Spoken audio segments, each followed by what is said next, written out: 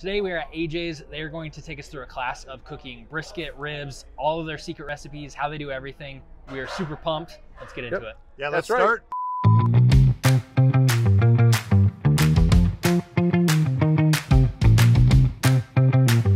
So today we're going to talk about barbecue. We're going to eat barbecue, and we're going to teach you all of our secrets and everything we do here, with the hopes that it'll either inspire you to do it yourselves at home, or when you ruin your own barbecue, you know where to go to get good barbecue. So how many of y'all have a smoker at home already? Put your hands down if it's a Traeger. So how many of you have a real? How many of you have like a stick burner, like a wood burning smoker? Yeah, that's not fair. You're a barbecue guy. What kind of smoker do you have? Just a barrel. I love it. You don't even know the brand, right? Barrel. It's a barrel.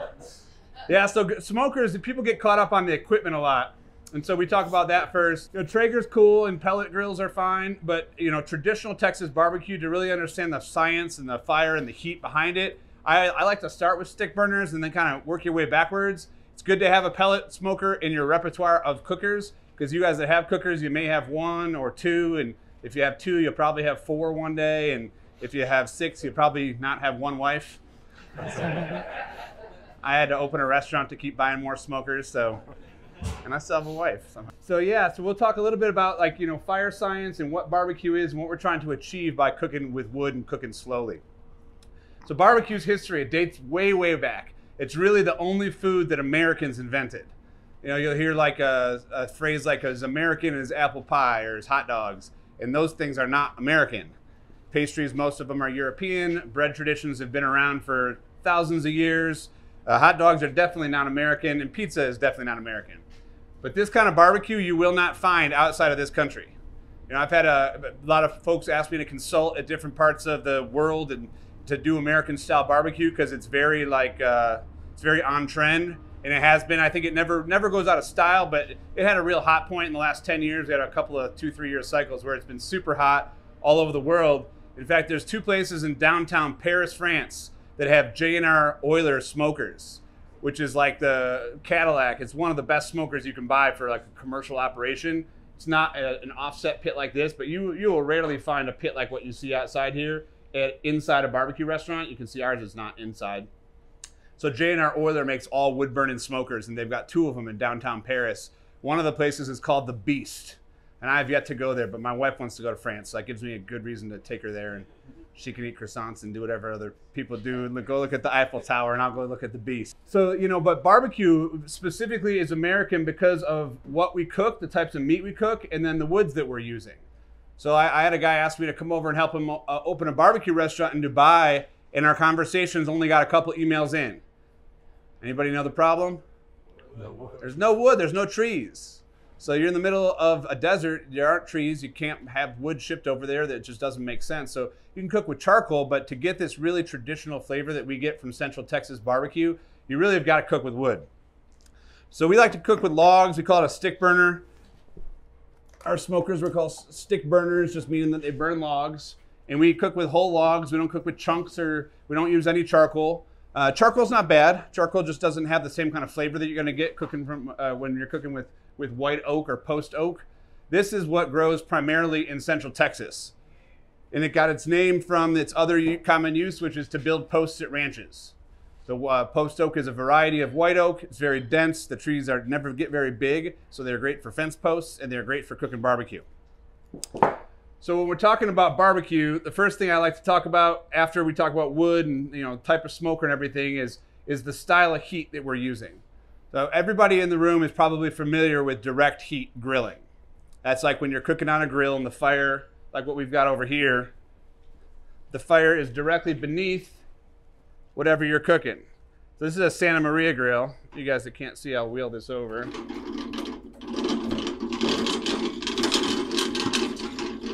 So when you're direct heat grilling, your fire is directly beneath whatever you're cooking. Very simple, right? The thing with this style of cooking is it's very, very hot from the bottom, and then there's no heat on top. So you're flipping over everything that you're cooking. Hey, there's my daughter. Hey, Brighton. You gonna come say hi? No, she's shy. So you're cooking with direct heat here, and you're usually cooking leaner cuts of meat, like steak or even like a burger or a pork chop, and then you flip it over. I know this is like very elementary to some of you, but I like to break it down and start with that, grilling style that everybody knows. Direct heat is what you do when you're grilling. When you move your fire away from the firebox or from your smoke cooking chamber, there's not a big difference from where we actually start cooking. Those of you who couldn't hear, he was asking if there's a big temperature difference. You see about 25 degrees or so. Our pit inside that we use in the restaurant, there's about a 75-degree difference between the top shelf and the bottom shelf. This all just has one shelf. So from left side to right side, as long as you don't open the door, the stuff right on the fire definitely is hotter. And like at Thanksgiving when we did turkeys, I switched all the turkeys that were in this side with the turkeys that were in this side halfway through the cook. And then the turkeys that were in the middle just stayed in the same place. They cooked the same spot in our smoker the whole time. So, if you design your pit right, or if you buy a good pit, there really shouldn't be a huge temperature difference. But like, the word pit master, it really means that you're mastering your pit. Like you learn your pit, you learn where the hot spots are, you learn where the cold spots are, and then you move the different meats around according to like what you want to have done when. And that's all developed just over the years. You'll start to, anybody ever cook competitions like KCBS competitions? You guys again? Yeah, figured. So in competitions, you've got to cook 2 to 4 meats. So you can choose. Sometimes you can even just do one. But the guys who are real pros are doing 4 meats. And so they got to time everything to be done at the same, well, there's different turn-in times depending on the type of competition you're doing. But, turkey smokes a lot less than a brisket does. And pulled pork cooks different than ribs. So, if you're making multiple proteins, you'll find that you want the hot spots and the cold spots in your smoker, and you want a couple different types of equipment so that you can time everything. And, the fancy word for that is mise en place, to have everything in its place, have a purpose and a place for everything. And that's one of the things I like about stick burners. Because they have hot spots and cold spots, you get to master your pit. And to me, there's just a little bit more romance with cooking barbecue when you're cooking with logs. The set it and forget it kind of smoker, to me, is just not as much fun. You're sitting there for like 14 hours. What are you going to do that whole time? Just drink? I mean, probably you will be drinking, but drinking and playing with fire is a lot more fun than drinking and playing with a thermostat. That's just me anyways. And don't get too carried away with like trying to buy the fanciest equipment. And please, like, buy used equipment. There's some other guy out there, or great gal, I guess like anybody out there who bought a smoker a couple years ago. They've used it twice in 2 years, and they're just like, nah, I'm never gonna get into this, I'm too busy. And then they'll sell it used for like half the price of what they paid for it. And this doesn't have any moving parts to it, so it's just metal. So it'll be nice and new and clean looking when you get it, but it won't stay that way. It's not like a classic car. This is like more of like a vintage car where you want it to have a little patina to it. You want it to have some character. So don't be afraid to buy used equipment. Somebody else already seasoned it for you. And if it's again, 2 standards are built of like a thick building material, like heavy metal, ceramic, or something that's well insulated, and then a good sized firebox. You want to make sure you have enough room to burn your fire. So direct heat grilling, indirect heat offset smoker for smoking. Kamado style, so that's like a ceramic style. I like to use those for grilling. So the Big Green Egg makes one, or Kamado Joe. I've got one of those. I find that they're nice because they're thick and they retain heat really well. So you can get that grill up to like 1,000 degrees. For smoking, there's not a ton of room to like, there's a firebox separator. Well, it's not a firebox, it's just like a divider of the chamber. It's all one chamber. So if you guys haven't seen a Big Green Egg, it'd be like this, but with about 1 inch of ceramic all the way around it. So again, really good conductive heat and retained heat in the walls of the grill, which is great for direct heat grilling. And if you put something down the middle to separate it from directly where you're cooking, you can smoke on it. You just don't have a lot of space.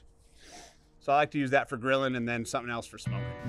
Yeah, they're safe. I mean, you're going to hear all kinds of opinions about like applying embers. But I'll tell you, like an open grill like that, during fire ban season, you really can't use those open fire grills. But so when we're cooking barbecue, we're using wood as a fuel, and that wood is going to give us a really natural flavor. But it's a flavor. There's not like one right wood to use. So you can use any hard wood. So fruit woods will give you a different flavor than say nut woods. Oak will give you a different flavor than the fruit in the nut woods. So play around with the different woods and decide which one you like best. But it's just a flavor. Don't get stuck on like, we have to use this wood. We use post oak for everything we do here. I really like post oak because it has this really clean, defined, smoky flavor without ever becoming bitter. When you're using fruit woods or nut woods, if you put too much smoke on it, you can get like a dirty smoke. It's one thing I didn't talk about. So like you guys see the fire burning over here, you can see our exhaust. The exhaust has this really thin gray or thin blue smoke coming out of it. That's what you want.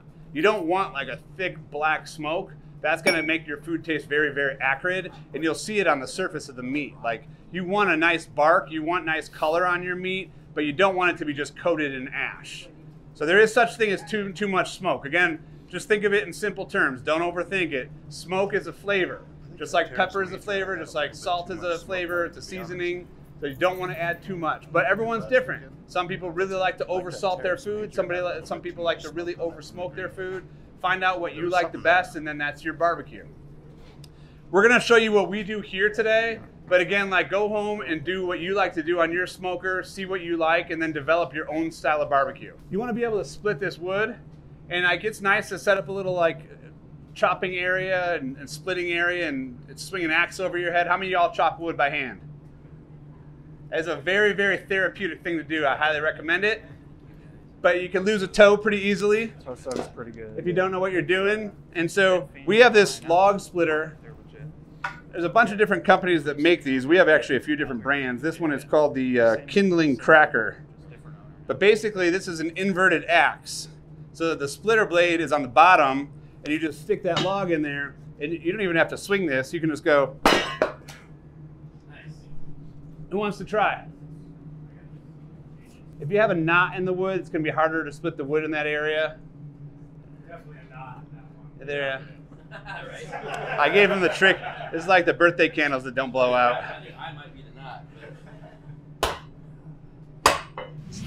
So we're going to do this kind of like a cooking show. We're going to show you how to do it, but we're not going to make you wait 16 hours to eat your brisket. So we've got brisket made for you.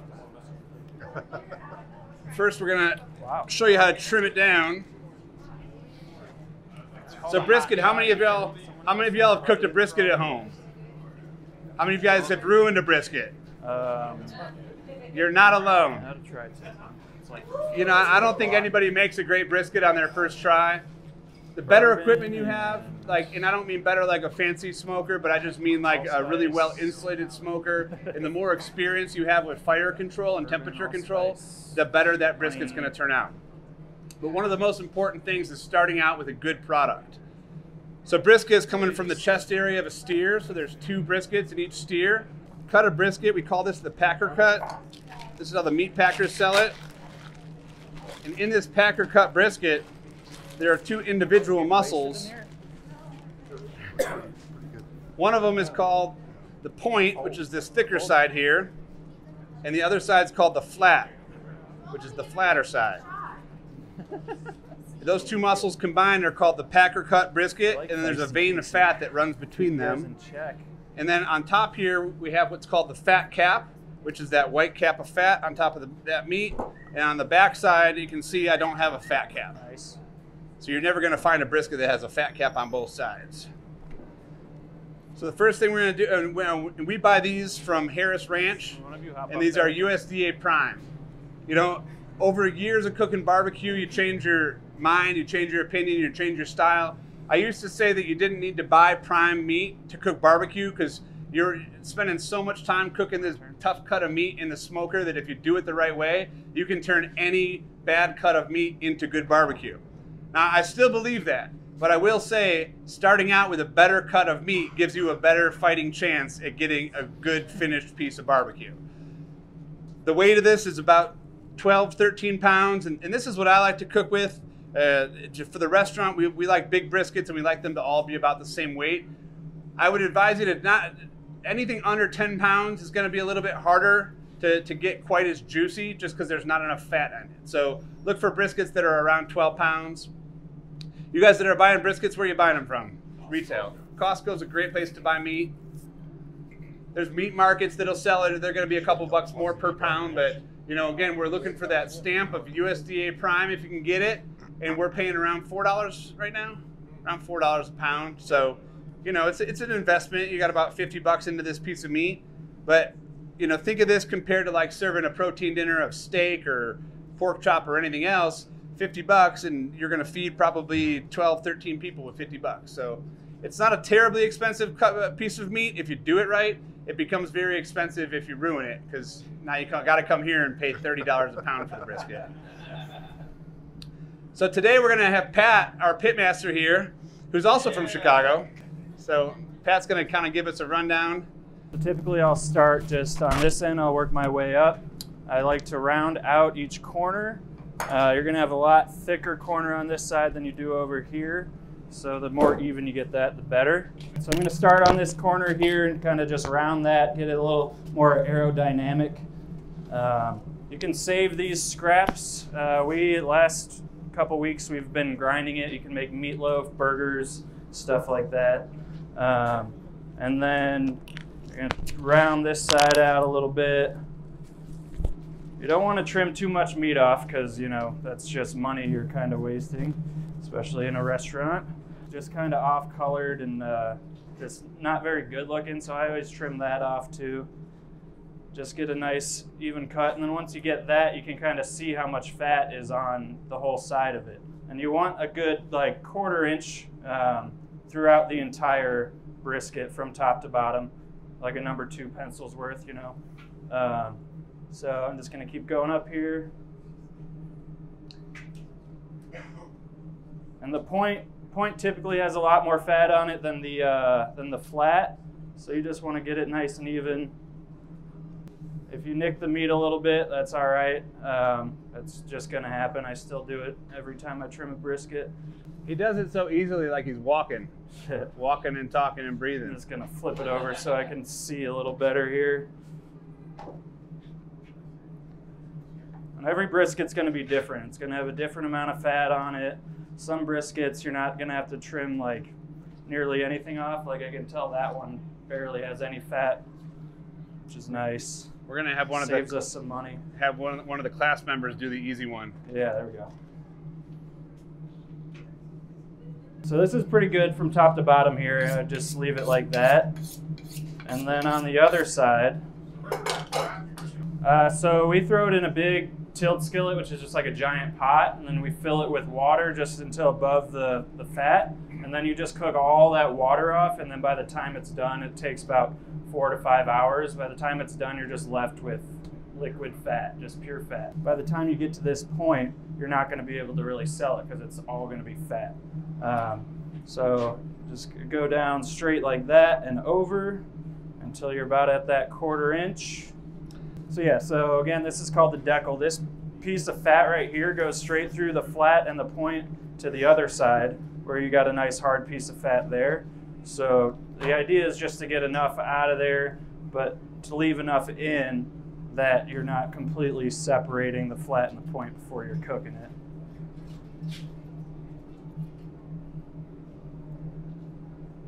So then you're left with kind of this flap here, which is fine. And then I'll flip it over. You're gonna have some silver skin on the back here, some random fat. It's not that important to get this little stuff off. I mean, if you got time on your hands, you might as well just do it. But this point here, just trim a little bit of that off. And you don't want to like really dig in and get all that out because you're just pulling too much out. And then when you're smoking it, if you pull too much of this fat out, that's right here, your point can kind of collapse while you're cooking it, and then it gets too tender because it's just not thick enough. That's what I've noticed. So I'll just pull some of this off. And we'll talk about what we're looking for tenderness when it's done, when we're serving brisket. It's easier to show you with the finished product.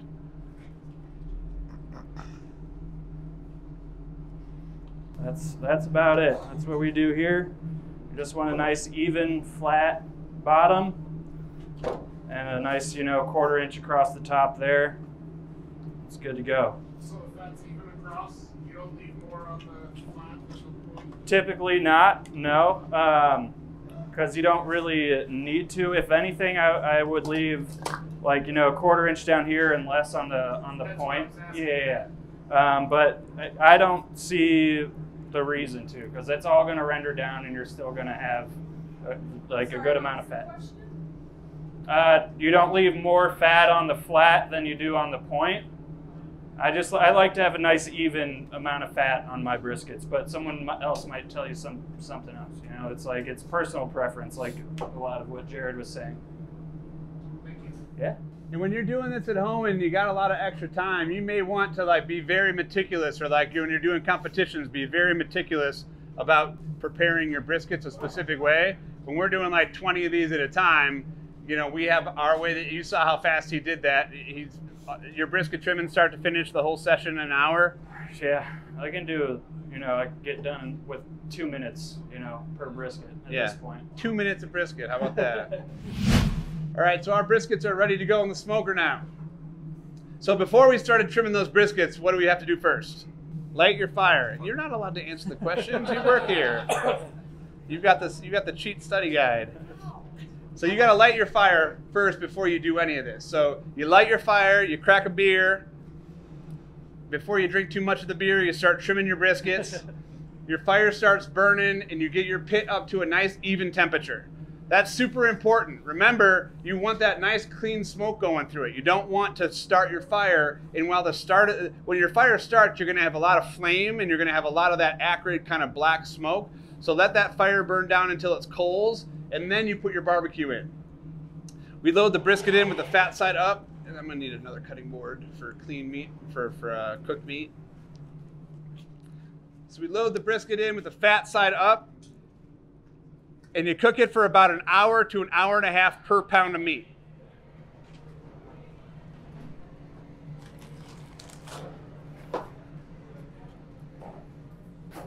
Now I can't tell you what happens for the next 14 hours while it's in there, but the key is maintain a nice even temperature.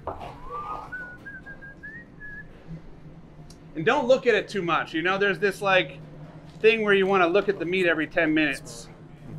If you're looking, you're not cooking. I think that was Myron Mixon said that. There isn't flavor-wise that I've found with brisket, because it's spending so much time in that smoker. We're talking, you know, 12, 14, 15 hours.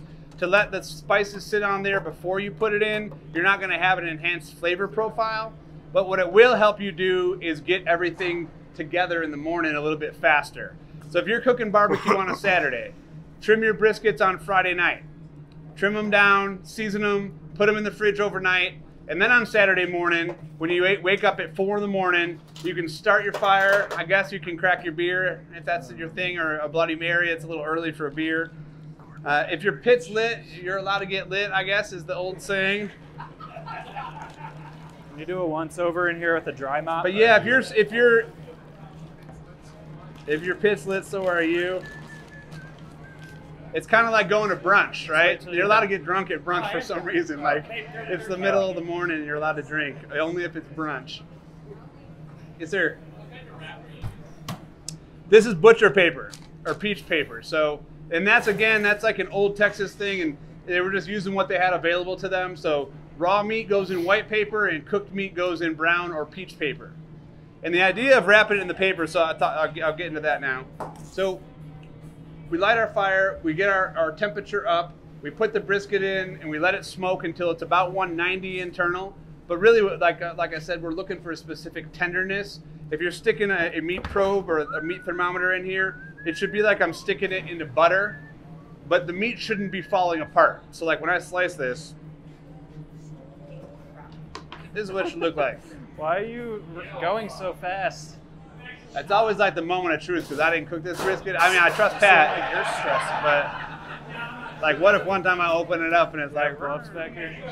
now these look good. Yeah, good question. So we smoked the meat. I just wanted to do that because it's cool, but we'll backtrack. Smoke the meat until it's ready, until it's about 190 inside. Take it out of the smoker. This is one of the most important parts of your brisket cook. Let it rest at room temperature, wrapped for about an hour. So what happens is that the intramuscular fat in here, when it melts, it's like, think of it like butter. I'm going to use that as a good reference to fat, because butter isn't fat, right? It's not an animal protein, but it is fat. So when you melt butter, it's liquid. when butter's soft at room temperature, it has it's solid, right? So when all of that fat melts inside my brisket, like you see on Instagram, these guys cutting their briskets open and juice is running all over the table. And it looks really cool for Instagram, but you're not, all that juice is on your table now. You're not licking the table, so you've lost all that flavor. So let your meat rest at room temperature, and all of that liquid that has melted when it was at 190, when it rests down to 165, 160, it's going to solidify just enough so that it'll stay with the meat. So you'll have flavor inside your meat instead of on your table. So when your brisket's done, it should be tender, but it shouldn't be falling apart. So when you drape it over your finger, that's usually a good test. This is a really nice looking brisket, man. Woo! So it should drape over your finger and it should, look like that, but it shouldn't be falling apart when you hold it. But when I pull it, just barely it comes apart. Yeah. Nice work, Pat. Pat needs a raise. Pat, is your dad here, Pat? My dad? Well, somebody said you need a raise. Oh, yeah. Thanks. You got 4 barbecue sauces on your table. Barbecue sauce we add after we add it on the side. We don't want to cover the barbecue in sauce because then that becomes the dominating flavor. And you want to cut against the meat grain. Where the point in the flat is, the meat grain runs a couple directions, so you can kind of cut on an angle. Like what Jared was saying. And when you're ordering barbecue in a restaurant, they'll ask you if you want point or flat. Exactly. There's absolutely. They have one of those in Colorado Springs. And even a nice thick piece like that still pulls right apart. Yeah. There's so many. Yeah, there's so many better spots. But that's jalapeno sauce? Rudy's is a staple for sure. Good. Good? Appreciate it. This right here is good. This is right here. I think this is one of the best bites here on brisket. You got olive bark, you got red tip. So the next cut of meat we're going to work on, I start out with brisket because brisket's like the gold standard. It's the hardest meat to do. It's the hardest meat to do right. And then we flip the script and we go to the easiest meat, which is pulled pork. How many of y'all have made pulled pork before? How many of you have ruined the pulled pork? See, nobody. Oh, one person. Pulled pork, if you're doing like a party, if you're doing something important and you haven't quite mastered brisket, if your brisket's like every other brisket's good, or you just don't feel like you've got it, or like your in-laws are coming over or something, pulled pork is one that you're always going to hit it on the head. It's going to be exactly the same every time. I mean, even our briskets, they're pretty consistent, but I had a guy in a couple classes ago say to me, man, well, what's the reason in the break, he didn't say it in front of everybody, but I'll tell the story. He's like, well, what's the reason that a brisket would be like flavorless? And I was like, well, I mean, that's a pretty broad question. There could be a lot of reasons. Could you give me more details? And he's like, man, it's usually good this place I go, but it wasn't good one time, and I just wonder why. And I asked a couple more questions. I was like, oh, was that here? Because he didn't want to tell me. I could tell he didn't want to tell me. He's like, yeah, it was here. And I was like, oh, well, that's that. You don't have to be embarrassed. I'm not embarrassed. Like, that's just, brisket is not, it's impossible to have every single brisket turn out great. Tony, you were telling me you went to Franklin's and it was great a couple times, and then one time it was like dog food. I don't think you said that, but Franklin's about the experience, though. You're waiting in line, you're tailgating, you're drinking beer, you're throwing the football. Yeah, drinking too much, yeah. Drinking too much. They sell you beer before they even get inside. Yeah. Does everybody know what Franklin barbecue is? I've referenced it several times. It's like the most well-known barbecue place probably in the world now. It's a guy that opened in a food truck in Austin and then got top 50 on that Daniel Vaughn list, Texas Monthly, and then he sells out. I mean, Snow's sells out earlier, but Franklin's is open 5 or 6 days a week. I think it's 6 days a week. And they're just like lying around the block. There's like a Twitter handle for the Franklin barbecue line. It kind of became a thing of like that everybody goes there to wait in line and hang out. So pulled pork, you're gonna get good pulled pork almost anytime you order it. And there's a couple different ways to make it, but the basics of it are you're taking a pork shoulder, or this here is called a pork butt. Anybody know the difference between a pork butt and a pork shoulder? It's not a different part of the pig. It sounds like that though, right? The shoulder, the butt. So these are this is an old term. It's called the Boston butt, and it just Boston meat processor in Boston started cutting pork shoulders into smaller pieces, and they packaged them in barrels called butt barrels. So that was just the name of the container that they put it in before they shipped it around, and so it became known as the Boston butt. So it's still a pork shoulder. There's no trimming to do on this. This is something you could prepare after you got drunk.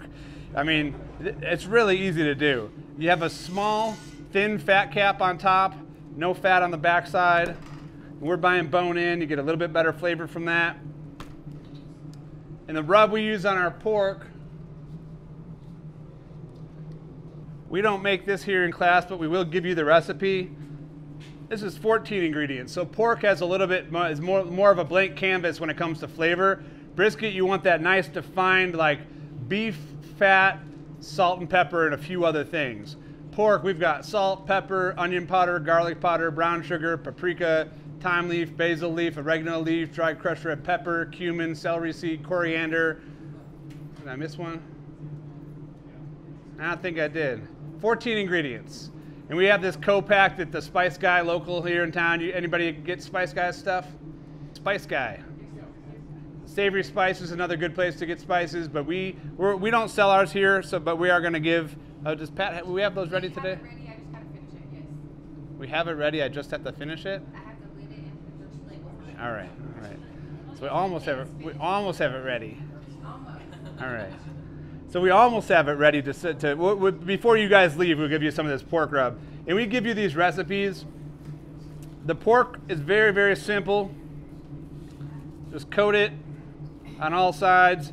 And this is something where, like, when we're doing a whole pig, we might inject it with some apple cider vinegar or something else, and you can play around with cooking pulled pork in sauce.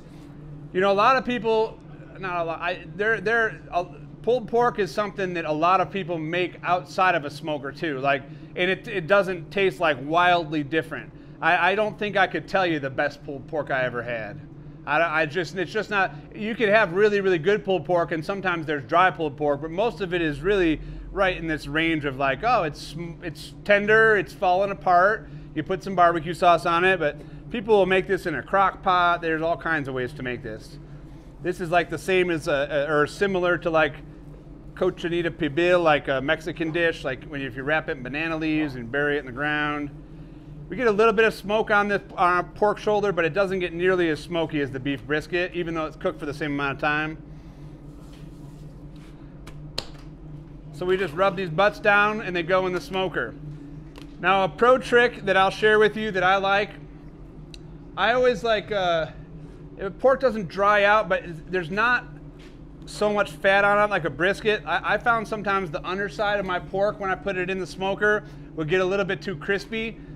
So we started cooking them in hotel pans. A hotel pan's a restaurant term for just like a deep pan that goes in a steam well.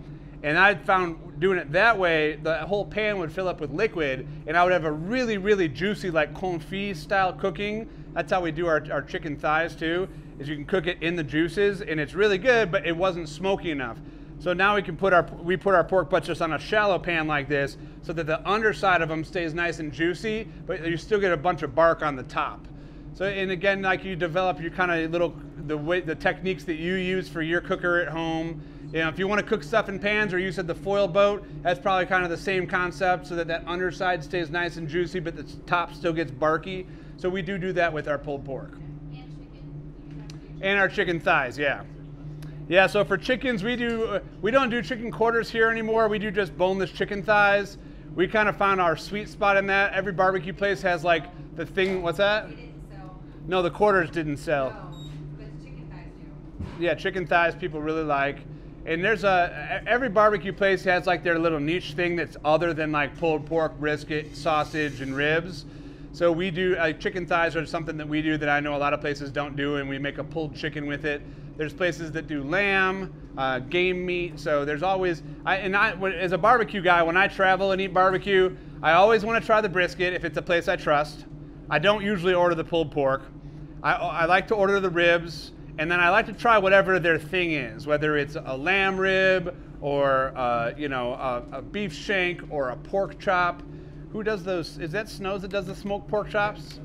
Pork steaks. Pork steaks, that's what it is. pastrami, we do a pastrami here. Pastrami is a brisket, by the way. Pastrami is the same muscle as brisket. It's also the same as corned beef. Pastrami is basically a smoked corned beef. And the reason that you call that corned beef a corned beef is because they cure the beef with salt corns, and that's just what they used to call them, just big chunks of salt. And they cure it or they brine it in a salty water, and then it becomes a corned beef. And then you cover it in like an herby rub, and then you smoke it, and you call that pastrami. How many of you guys have had our pastrami here? You got a pastrami fan? So our pastrami here, like when you think of pastrami, you typically think of like a deli meat, like thinly sliced. But if you go to like Cat's Deli in New York, or if you go up to Montreal and you go to Schwartz or any of the Montreal smoked meat places, that's what our pastrami is inspired on. It's a rich, smoky flavor, super over-the-top herby flavor. It's Wagyu beef, so we're cheating a little bit because that's just like a really quality, you know, high-quality beef. But back to pork, because pork's important too. So our pulled pork, again, same process as the beef. We want to get our smoker lit, get our the pit going to about 225, 250 degrees, and then we want to smoke the pulled pork until it falls apart. I'm going to do this like TV cooking show trick again, where I just pull it out already done. So you can see we got the nice color on the top of it.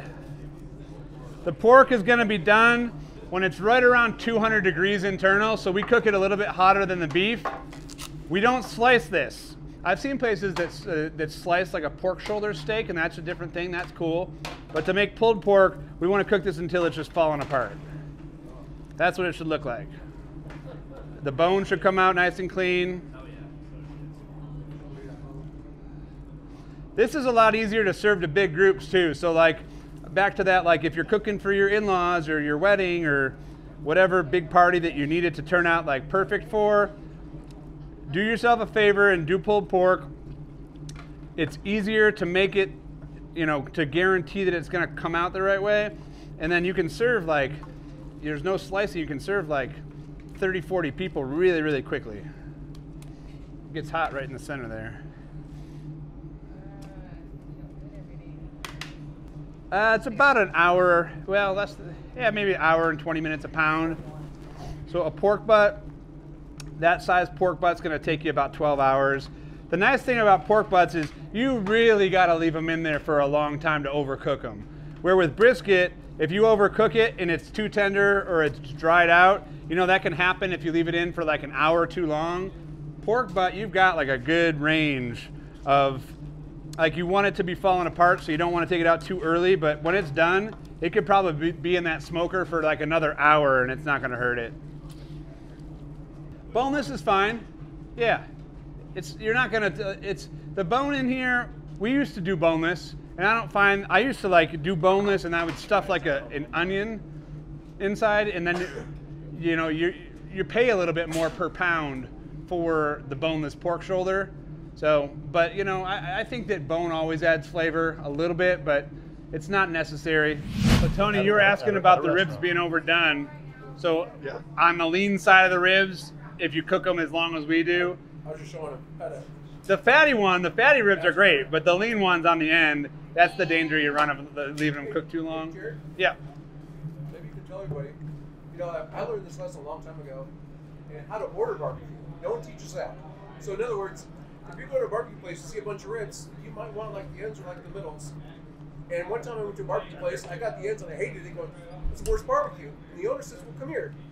Tell them what you want. Yeah. Maybe you can show them, like, because you obviously have a passion for barbecue, and when you go to different places, you get exactly what you want because you want to try it. Yeah. Now, we have a video on how to order barbecue, and you know exactly what you want. So we did with Patrick when we first got here, the same thing, just order what we want, but maybe you can walk them through a rib. Yeah, sure. So when you're looking at ribs, and especially with beef ribs, so beef ribs, you got a fat middle, because our beef ribs, they're like dinosaur bones. Each one's like this big. And the edge pieces, we sell them for less because they don't have as much meat on them. And the middle beef rib has a ton of fat on it. So when you're ordering ribs, and when you're at a barbecue place, we cut out everything right in front of you. Not all barbecue places do that, but if they do that, take advantage of that. We're doing that because we want you to say to us, oh, give me those 3 bones in the middle. So if I take a fresh rack of ribs out like this, and I'm ready to cut them, and I'm going over here, and a customer says, and we'll usually try to coach you through this. That's what the cutters are for. But if we're cutting off the end here, and you want the good middle bones, just ask the person cutting the meat, you know, for the middle ones, because these middle ribs are going to have a ton of meat on them and be nice and fatty. And then the end ribs, they're going to be a little cheaper because they don't weigh as much, but they're just not going to be quite as thick and quite as juicy. I think they're all good, but yeah, when the guy who's cutting the meat is on the board, watch what he's doing and ask for what you want. If you like leaner meat, ask for lean meat. Again, we usually will probe you for that. We'll usually say, do you want fatty or lean? But if you're getting something that you don't want at a barbecue place, always speak up about it, because we're here to serve you. We're here to give you what you want. We don't want to give you meat that you're not going to like, you're not going to eat. So Texas is mostly like a beef rib state. I get that question a lot, like what's the difference between pork ribs and beef ribs? It's always hard to answer without sounding like, I mean, one's a pig and one's a cow. Beef ribs, you can find pork ribs almost anywhere. So it is like, I mean, we work in the business, us here anyways, we work in the restaurant business, so we know what pork ribs and beef ribs, we know the difference. And if I say to you one's a pig, one's a cow, that seems simple enough, but how many of you, and this is not like a, you know, this is not like qualify or disqualify you, but how many of you have seen a beef rib in a restaurant? Okay, a decent amount of people, but you know, if I asked that question 10 years ago, a lot of people haven't seen one, or if you've seen like a short rib that's cut off of the full beef rib, it's a much smaller rib, but when you get like a smoked beef rib from a Texas-style barbecue restaurant, they're like this big. They've got about 1.5 pounds of meat on them. You can't eat a whole beef rib by yourself. I'd be very impressed. That'd be a good challenge. We should do that challenge on your show. I can do it. Yeah, you could do it? Yeah, all right. Oh, a whole beef rib. A middle bone? And so that culture of European delis and sausages and all of that went to both of those cities, and bagels. So in New York, you've got bagels, pastrami, and hot dogs. In Montreal, you've got wood fire bagels. Anybody been to Montreal for food? It's like one of the best food cities in the world. Truly, truly. It very much reminds me of Chicago and New York, like mixed. It's not as like fast as New York, but it's really, really diverse like Chicago and New York. It's just a lot cleaner. In Montreal, they've always smoked the corned beef into Montreal smoked meat. And it's very smoky, very herby, very, very like umami seasoned. It has a lot of pop to it. So that's just a different style of pastrami, Montreal smoked meat. And that's like our pastrami here is more like a Montreal smoked meat than it is a pastrami. We got our custard-filled cornbread coming out here. Larry is taking some bites before, just testing it first.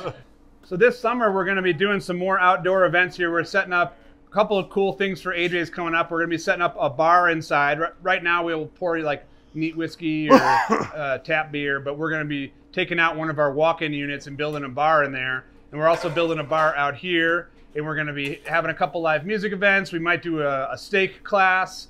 We're going to try to utilize this space more now that we have it covered with a tent. So you guys look on our website, or if you're on our email list, get email updates about our classes this summer, because you know these classes they're a lot of fun. Because in the restaurant you come in and we try to give you the most information we can, because that's part of a dining experience. Is what's the story, not just what's the food on the plate, right?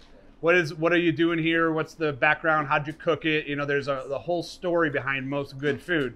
So the classes are fun because we get to spend like 3 hours with this captive audience of like, here are all the stories about all the food. And to me as a customer, you get to enjoy learning about that, where it's not so fast, like come in the restaurant, order the food, eat the food, and leave. So we're going to keep expanding on these classes here. But before you know it, Pat will just be teaching them start to finish. Hey, this is Tony from the Colorado Barbecue Boys. And with me, I got Cody?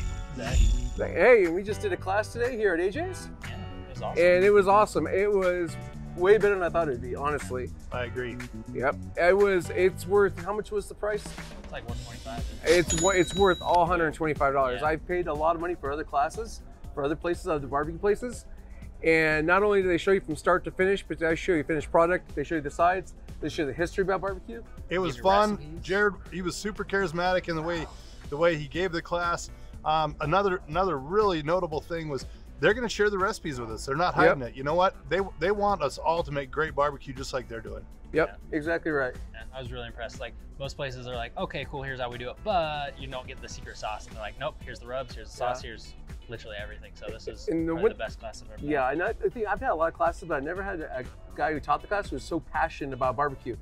You name a barbecue, you name a spot, anywhere region in the United States, he could tell you where that was. Yep. And I think that to me holds a lot. Like, he's not just a restaurant owner, he's actually passionate about what he does. And he definitely, he liked giving me a hard time about it, but he also said it's a great thing to have in the arsenal. That is a true statement. He said start backwards. You know, start with, if you do have a Traeger and you like it as a good product, go to the green egg like Cody has. Then go to the offset, like Cody's looking for an offset too. So I think we all want to go further and further. Yep. What's the next step? Right, and everyone has a different profile. Yeah. But the one thing I did like about this, but if you were to tell me a guy from Chicago would school me on barbecue and barbecue history, I'd be bullshit. I put $100 on it, maybe 200. And this guy will go head to head with Daniel Vaughn, the barbecue snob. He'll go head to head with him on the history and barbecue and things like that. He really and he understands and loves the science of it. That's pretty cool too. Yeah, you're right. He did talk a lot about the science. So come on down to AJ's. They're always friendly. They're always personable. I've never had a bad experience here. And now they're teaching what they do and they're holding nothing back. Yeah.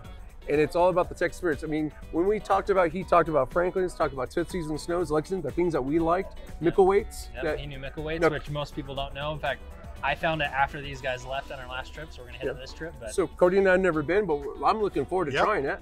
I'm still gonna be buying their barbecue and loving every bite of it. Yeah, I would agree. In fact, you just bought some before we're about to leave here. Yeah. But if you want to know how this tastes, we did a review. Click the video right here. You can see that and go check it out. We'll see you over there. All right. Thank y'all.